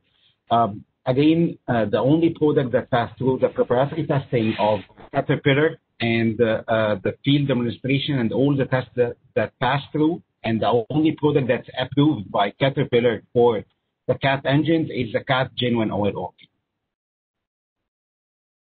Okay, great. Thank you very much for that. Thank you. We had one question on, my fleet is composed of different brands, not only Cat machines. Can I still sign up for a CVA service? Now, within our Mantrac organization, we are looking at beyond the yellow iron, so we most certainly do now offer different service contracts for non-Cat equipment. Particularly those of Cummins and Komatsu, Hitachi. Contact your local dealer.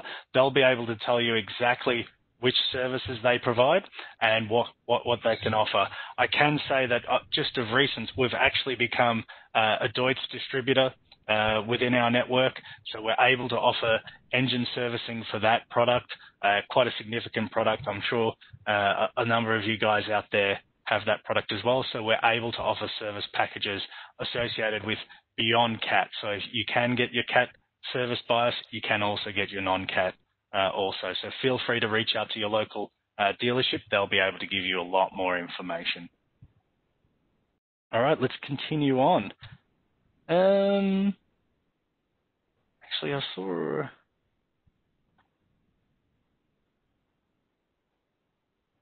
All right. Yeah, one for John, actually. So, John, you mentioned air filter change-out intervals and being more so associated with how much it's actually been utilized rather than just specifically following the OMM. We've got a customer that currently just follows the OMM. What would be your kind of step guidance of how to change out at the right time? Yeah, so for air filters, if you look in the OMM, most of the air filters are listed as when required, so they're not actually put at a specific hour interval. And the reason we do that is air filters are so application and environmentally specific. You could have one guy who's getting, 1,000 hours out of his air filter before it meets restriction, and another guy who's only getting 100 hours based on where he's working. So we don't have a specific hours. What we recommend you do is use the restriction indicator, whether it's the manual one on the housing or it's in the cab, in the electronics in the cab. Use the restriction indicator to let you know about the length of time that you're going to be able to get operating hours out of that filter before it needs to be changed. And then if you want to set it to the closest interval, you can do that. But most Caterpillar equipment, there is no specific hour recommendation for air filters. You really have to use that restriction indicator to tell you about where it is I can get my hours and get the life out of the product. Yeah, great. Thanks for that, John. Actually, John, we've got another one for you. The issue of pre-filling filters has attracted too much debate within my team. Is there any way of knowing truly how much damage it could cause by continuing to pre-fill? So that is a hot topic. I think for some of the systems, it's not as critical. If you're talking about your engine oil and your transmission oil, it's not quite as critical for those systems as it is for hydraulic and fuel. What I will say is in your fuel system, if you are pre-filling fuel filters, you are causing damage to your high pressure fuel pumps and your injectors. It's that simple. The level of debris that gets to those components and causes damage is incredibly small. So we absolutely don't pre-fill fuel filters. Some of the other systems, you may be able to get away with it and not do a lot of damage. But at the end of the day, hydraulics and fuel, I guarantee you're probably causing some damage on your fuel system if you're pre-filling filters, especially if you're filling into the center tube, right? If you're filling into the center tube, that's your outlet port for clean fuel, cause damage. Yeah, and I think particularly when it comes to that outward port, you certainly don't want to be filling in from that entry. Yep. All right, thank you very much for that, John. Xavier, if you're still on the line, we have one on oil analysis.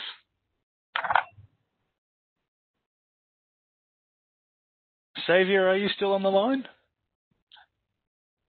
You're having such a good chat. You may have gone for a cup of coffee.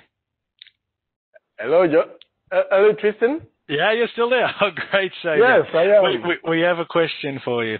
So, with your lab services available now, will you be able to advise us on when to change oil based on lab analysis, or is it still following the same schedule as the OMM? The lab actually tells you exactly when to change the oil, and it can even help you to extend it. If you extend it, it means you are cutting down costs on the equipment expenses. So actually, yes, the lab can recommend. And it's specific due to the circumstance from the result that we have seen from the analysis. Yeah, and I think particularly important for those that are looking to extend their fluids, particularly in applications like hydraulic fluid, with the high to advanced measures, you can actually increase 3 times the length of your fluid change-out intervals, so long as you're performing that SOS. So you can save rather significant amounts of dollars by going towards that, particularly for those that may have excavators within their fleet. Let's see what else we've got here as well.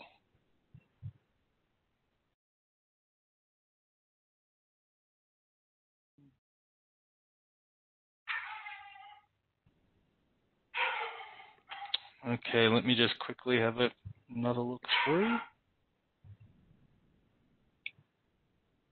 see.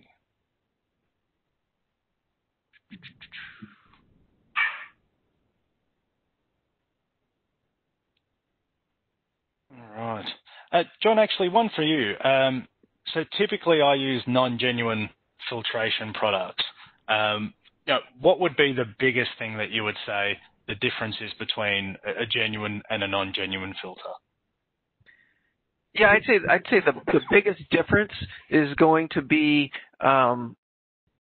in the performance of that product on the equipment. When you look at the way that Caterpillar filters are manufactured, we have most of our stuff is manufactured in a unique facility that's automated, so you get a very consistent product off the line every single day of the week that we manufacture. What we see when we test competitive is there's a large variation in the performance. They might perform really well one time, and then the next time we test them, they don't perform very well at all, right? It's that ability to make a consistent product day after day is what you have to do in the filtration business. And when you have humans manufacturing things, you have variation, right? There's going to be differences in how that thing's put together and whether, people were attentive during their task. That's why most of the Caterpillar filters come from a completely automated facility where we don't have that human interaction. So I think that's probably one of the biggest things. It's the manufacturing and how they're put together and the consistency behind the Caterpillar product. Beautiful. Very good answer. John, we have a very simple one here, I think. You've mentioned not to or advised not to clean out air filters. But what do you do if you don't have any new air filters available at the moment? Should you just shut down the machine or should you just clean them to get them up and running? Yeah, that's a tough one. I mean, productions is king, right? I mean, at the end of the day, if you're not running, you're not making money. What I would say is if you absolutely have to clean air filters, just be very careful how you do it. Air filters look robust, but they're actually pretty delicate. Every time you handle an air filter, you're basically introducing some damage to that media. So be very careful how you handle them. Pull them off very carefully. Don't bang them out on the side of the machine. Tap them off on a step or something like that. If you're going to use pressurized air, make sure you put a reducer on there, down to under 30 psi for that air pressure, and clean it very carefully. You never clean air pressure directly perpendicular to the media. You always wash it down the media at an angle. So if you have to clean them, just be careful how you handle them, is what I will tell you. Yeah, great advice. Great advice. We have one question here on how to get the SOS software and the installation process.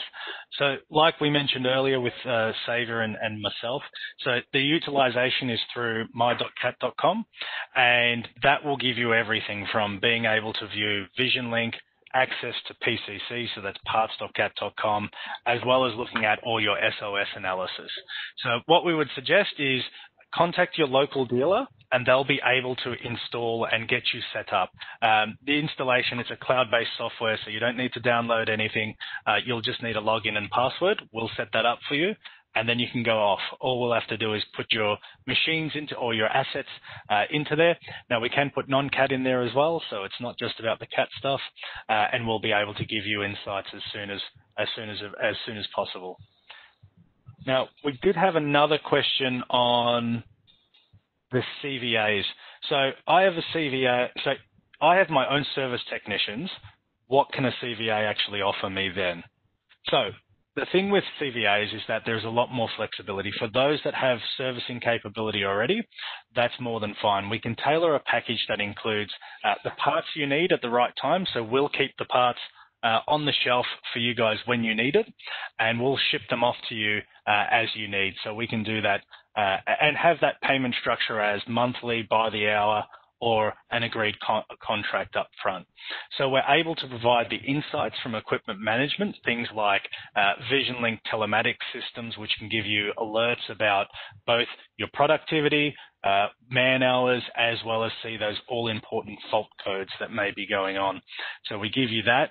We also give you a free inspection of your equipment. So we'll come on out, perform it via Cat Inspect, and you'll get a lovely PDF at the end of the day. And then also, really when it comes to cost mitigation is not having to buy bulk parts and put them on your shelves. We keep them in our own storage, and when you need them, we'll ship them on and invoice as required. All right, let's continue on.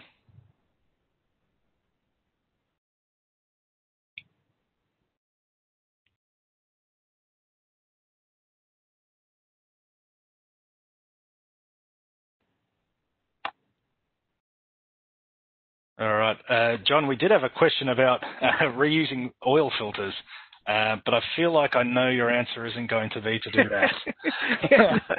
No, that's not recommended. No. So air filtration, maybe we can get away with that for a little bit, but we most certainly don't suggest that.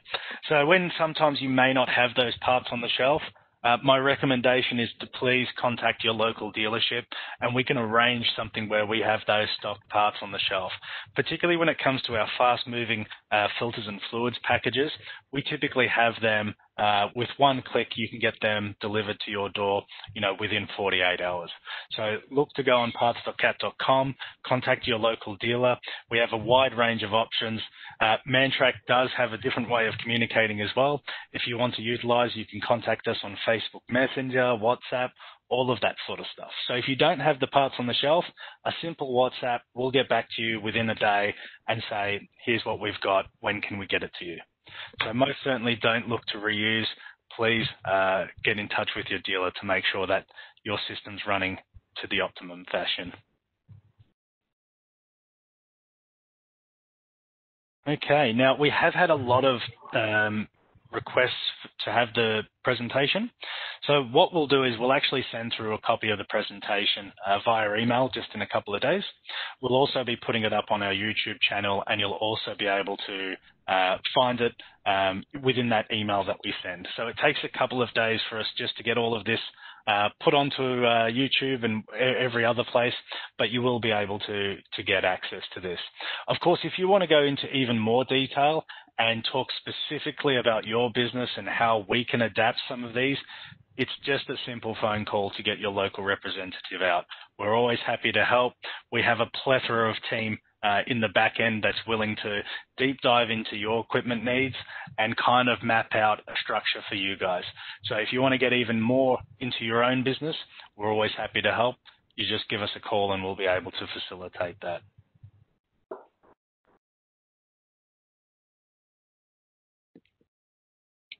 Okay, and then the workbook savior reference. So that's my.cat.com.